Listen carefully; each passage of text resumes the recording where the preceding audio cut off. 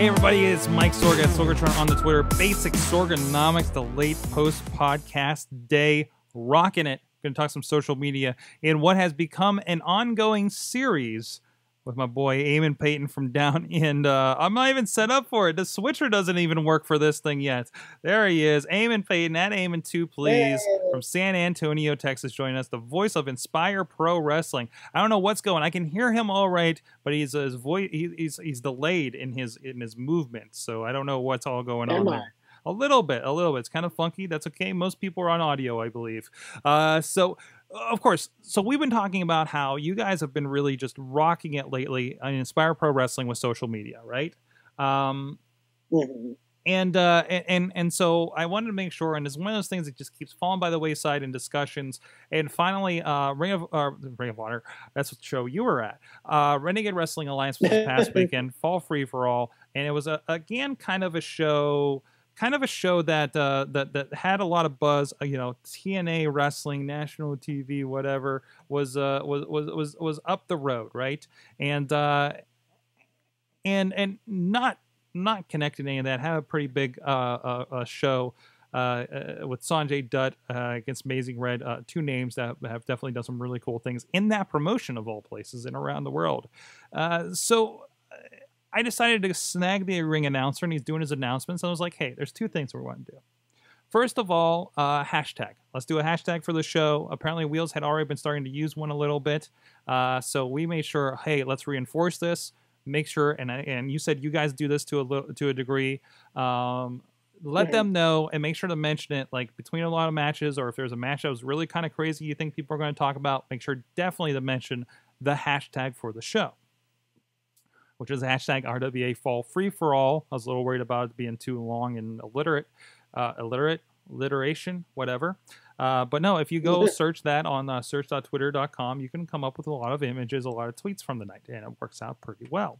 Second bit was, hey, everybody, make sure to share us. Like, kind of, we always say, hey, no recording without permission of Sorgatron Media and the company. That we said, hey, and I don't remember how he worded it. He did it tactfully of, hey, no long form recording for the most part. Because, again, we don't want to film entire matches, but it's like, please feel free to take pictures and video for Vine, Instagram, Twitter, etc. Okay? What we got out of that, and we were talking about this earlier, we touched on this briefly on Indie Mayhem show, I thought was a bit of, and I don't know, Eamon, if you're over there kind of looking at things as well to kind of see how they came out, but what we got is, again, not as much stuff as the cool guys at Inspire Pro Wrestling, but we got some pictures. And again, I'm taking pictures as well. I kind of, our own Missy, wife of the show, is taking pictures for both Mayhem Show and Sorgatron Media, so we're also populating this. I want to make that absolutely clear. But there are definitely fans in here responding as well. And of course, we're in the live one, so it's kind of like the most shared and starred kind of stuff. And there's a bit of interaction going on here. And I'm loving that. And great pictures, again, of the kind of stars of the night, Sanjay Dutt and Amazing Red. They actually had the promoter, maybe the promoter or somebody else in his stead was tweeting for him. Because he may just have a flip phone. But they had a lot of cool stuff. They had a spot about the security and in one of the matches, and they took a picture of the security that was trying to keep one of the wrestlers out. They really kind of incorporated things a bit and talking up the storylines and getting a lot of different shots. And it was really cool. It was actually a girl that they had her birthday before the show, and they had one of the wrestlers come out and greet her. And she had a cake and everything. So, I mean, that was really cool, like special moments like that. That reminds me, I need to snag that video and put it on YouTube because I forgot about that today. But, it's a start. And this is really, as I told them, I was like, hey, this is groundwork, right? You start doing this and you get in the practice of doing this for the shows. They're even talking about, they're telling me they're going to make cards to put around the show with the hashtag of that night's show to, again, further reinforce that. What was that hashtag again? Oh, it's over there by the stage. Excellent. Good. Let's do this. More I'm thinking about it, I'm more if I should throw the hashtag in the video. Actually, I definitely should throw the hashtag in the video now I'm thinking about it. And of course, I just posted all the videos today. And I don't think you guys even do that, right? No, we don't. But no, I mean, any little thing that you can to sort of get people to follow what's going on. And really encouraging people to tweet about the show is one thing. And that's just that's an important thing. The hashtag is more of a way to just maybe sort of loop it all together and then create something that you can sort of show and say, hey, this is what all the stuff that's been talked about our show.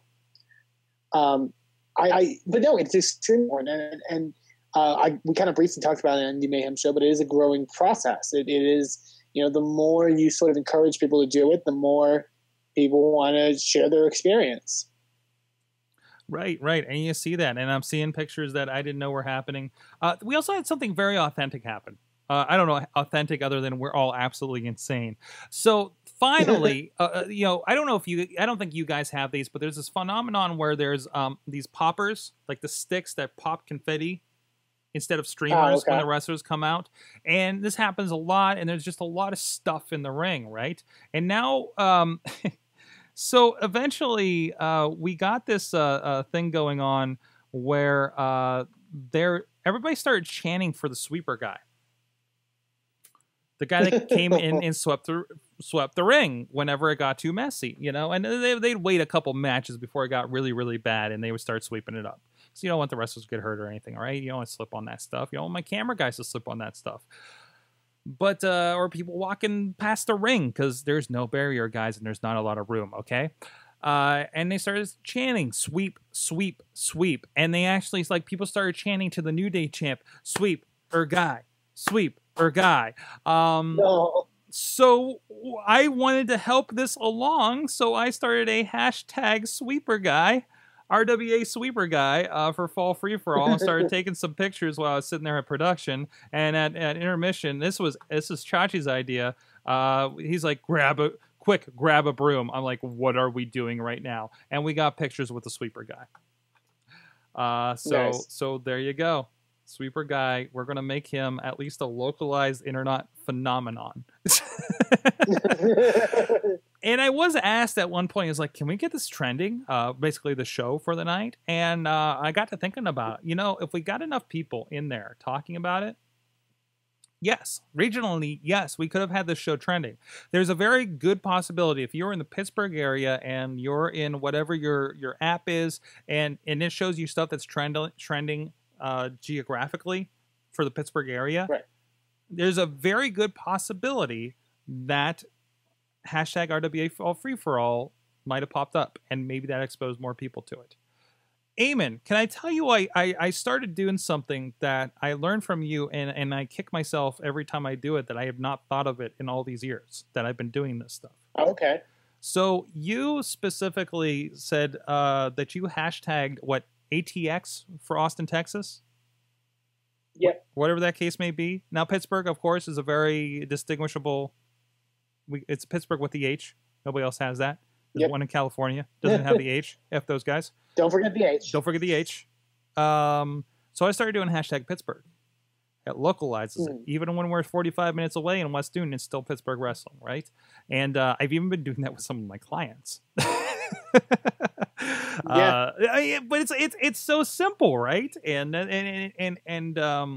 definitely giving more thought on the wrestling. I mean, I had already done analysis for tags for my clients, but I had not thought about it as much for the wrestling side of things. And you guys have kind of helped me along there. So, I mean, you're looking at the hashtag, seeing the kind of stuff going for a first effort. What do you think of what we got out of this for anybody that wants to follow along this hashtag RWA Free For All? I think it's great. I think that going back to it, and again, going to some of the stuff we mentioned on the Indie Mayhem show, encouraging people to share their experience is so important, especially with wrestling.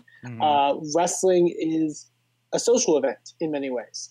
So you want to attract people not just by passing out flyers, not just by promoting an event, in the means in which you would normally promote an event, but if people see enough of the experience that fans have in a pro wrestling environment, they would want to come to those shows.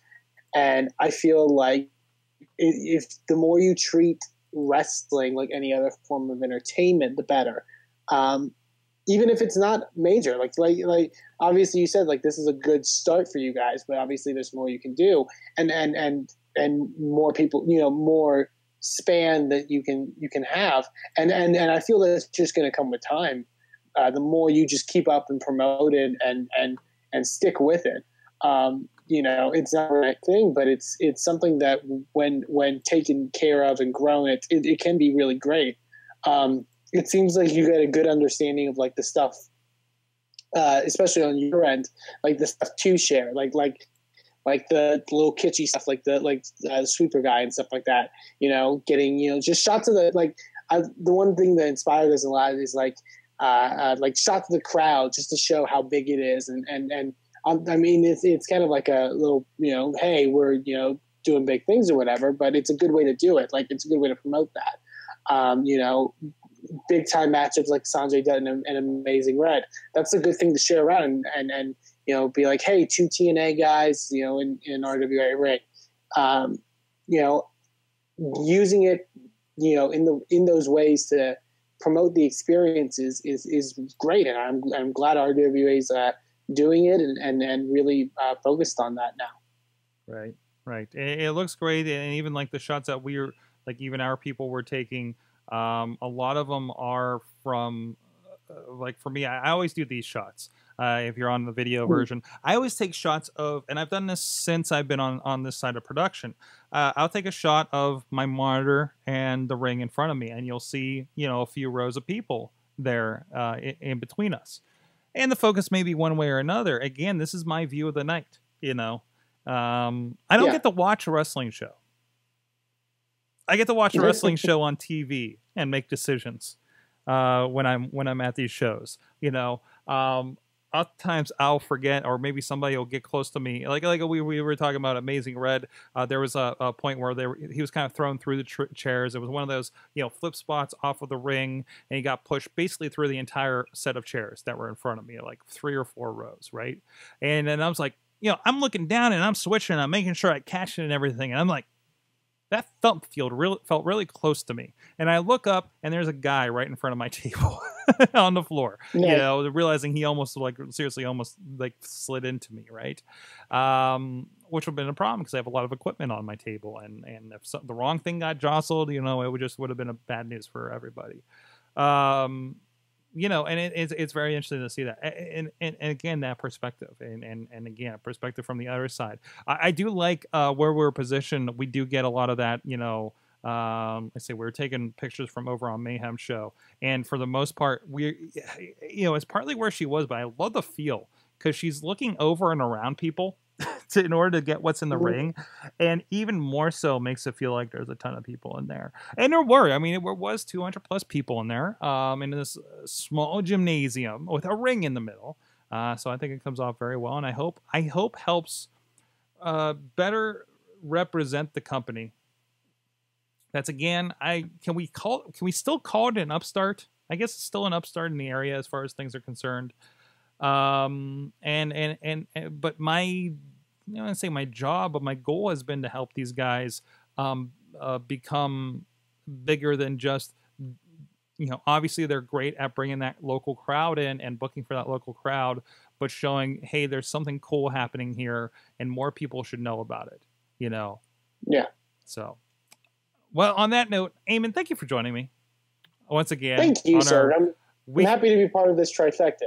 It's a nice little 3-part series. It is. I don't know. Maybe we'll keep going. We'll just Tuesday nights or Wednesday morning when you guys get this. Maybe it'll just generally be our. It's social media applied, if nothing else, and it is in the world of pro wrestling, and it is looking at something different. And I hope people get something out of it, even if it's not your bag with social media, or I'm sorry, with a wrestling. It's like, well, if it's applying this way, maybe it'll apply this way for me. I hope.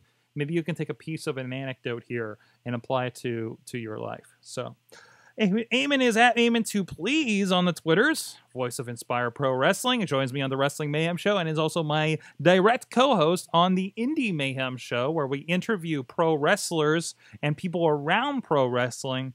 It's been a great 88-part series so far. So there you go.